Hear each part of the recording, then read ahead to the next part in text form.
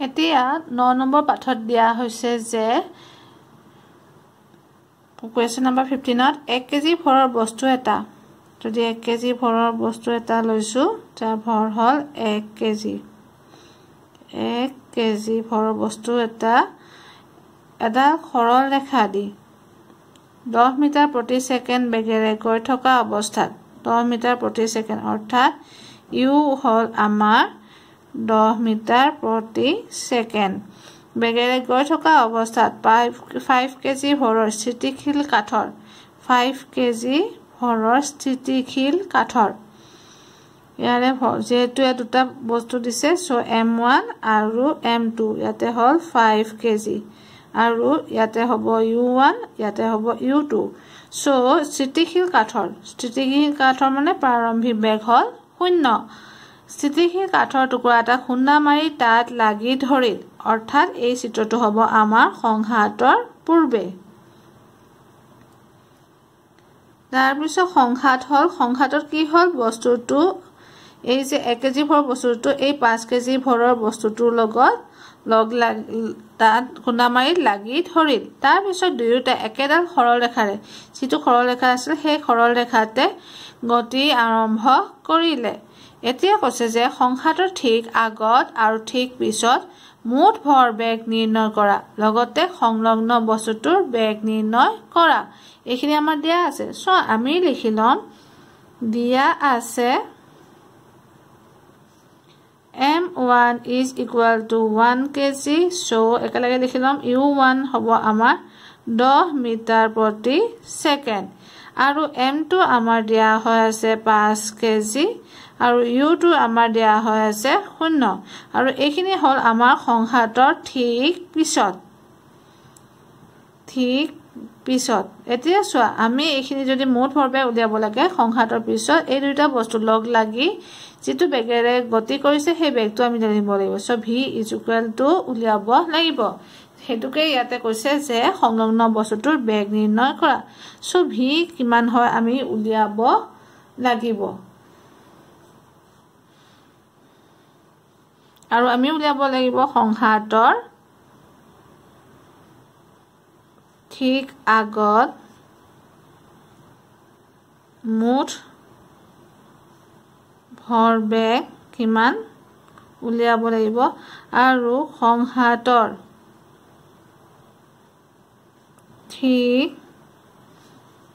পিছত মুঠ ভৰ বেগ উলিয়াব লাগিব সো তাৰ কাৰণে আমি এতিয়া প্ৰথম উলিয়াম সংঘাতৰ ঠিক আগত মুঠ ভৰ বেগ সো মই লিখিম এতিয়া সংঘাতৰ ঠিক আগত মুঠ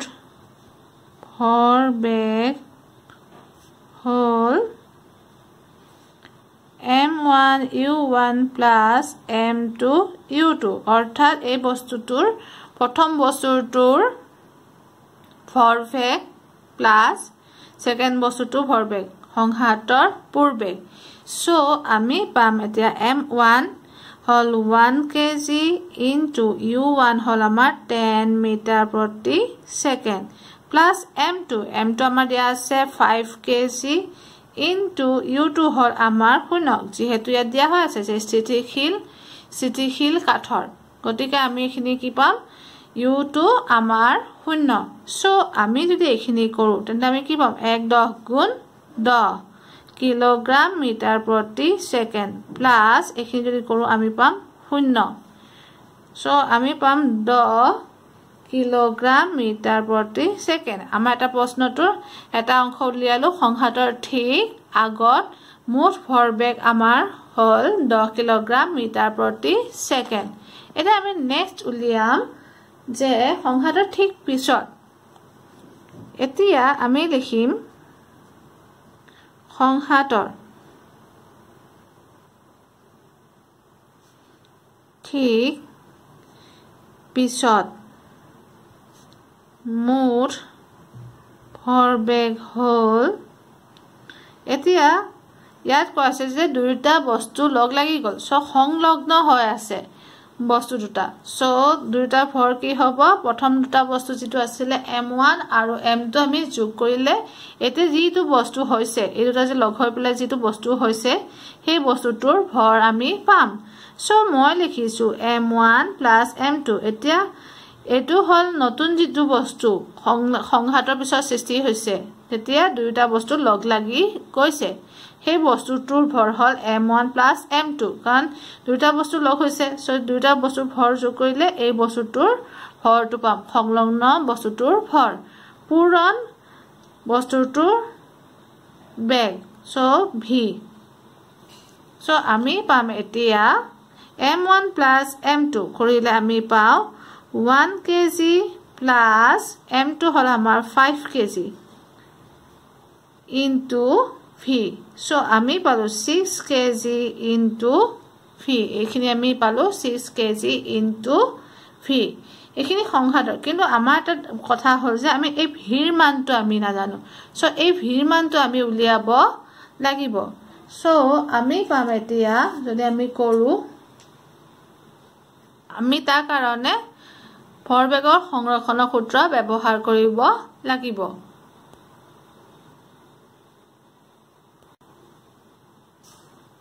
এতিয়া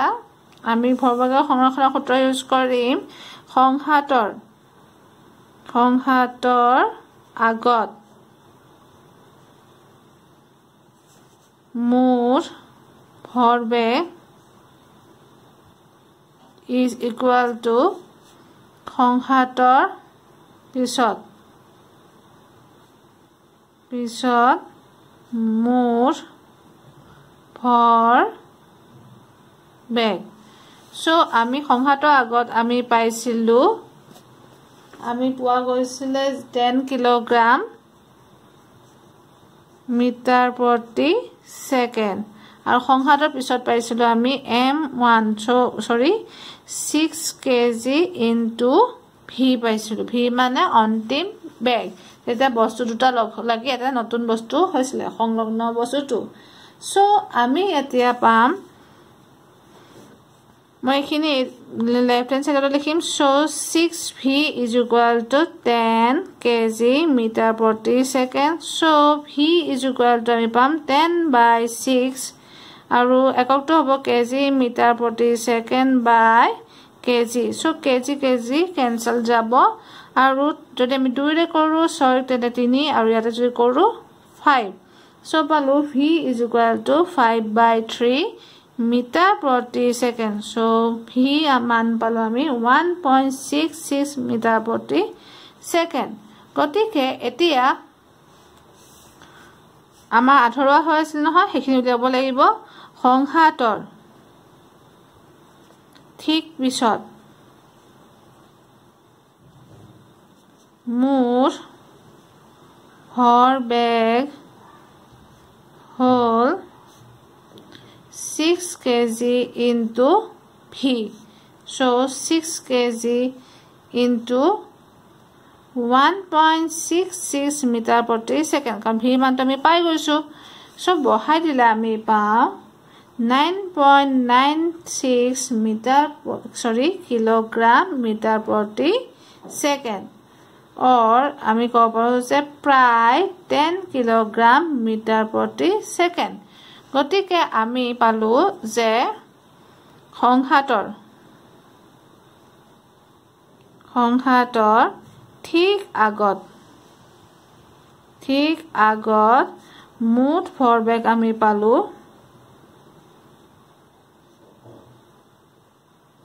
10 kg মিটাৰ প্ৰতি সেকেন্ড আৰু সংঘাতৰ